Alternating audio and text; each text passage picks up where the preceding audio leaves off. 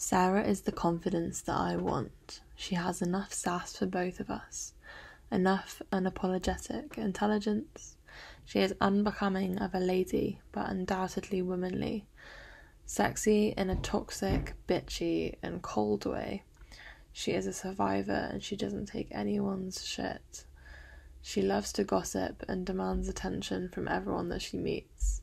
She likes expensive things and has the means to pay for them. She smokes long vintage cigarettes socially because she likes the way it feels and she doesn't have health anxiety. She travels and laughs and has no regrets. She doesn't do self-loathing or self-pity. Why would she?